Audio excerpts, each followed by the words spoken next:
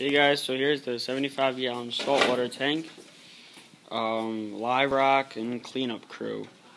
We just got the cleanup crew today and live rock a couple days ago.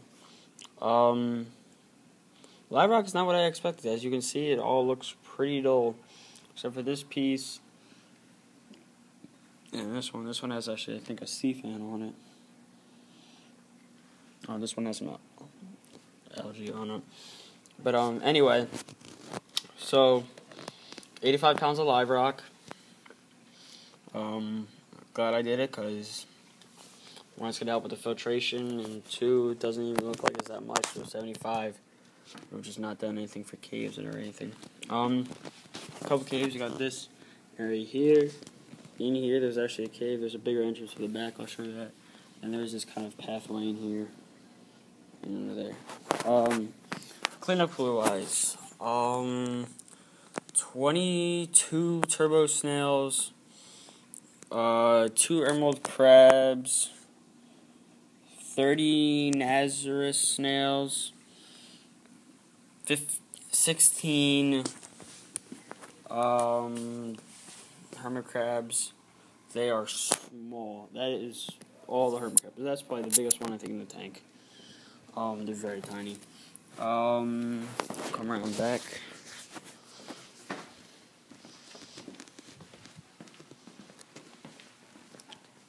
Sorry about all the cables. Forget what type of sea star. Doesn't look too good because he lost a couple legs when he was shipped.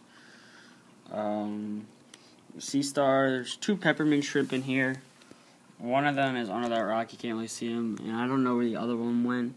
I guess when we last saw him, he was somewhere in that area. I think that does it for cleanup crew. And the 2 emeralds. I'm gonna, as I told you guys before, I'm gonna be putting my emerald crab in here. So there'll be 3 emeralds in here, and my guy's gonna run the tank because, as you all know, he is huge. 30 Nazareth. I think that it does it for cleanup crew. So, yeah, the tank's going good. I'm going to be starting the quarantine tank next week. It's not this tank. It's going to be a 20-gallon tank. For those of you guys who just do floating acclimation, I don't recommend it. Cleanup crews is okay to do it but for the starfish and the peppermint shrimp, we drip acclimated. And here, all you really have to do, you can just tie a knot in a hose, just depending on how tight you tie it, whatever. Just make a siphon, it'll work fine. So yeah, this is the 75-gallon saltwater tank from the back, with all the cables everywhere. For lighting, the 2 T5s. There's the night light.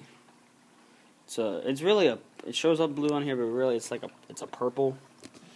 It looks really cool, especially when the lights are off. So yeah, all right guys, see ya, bye.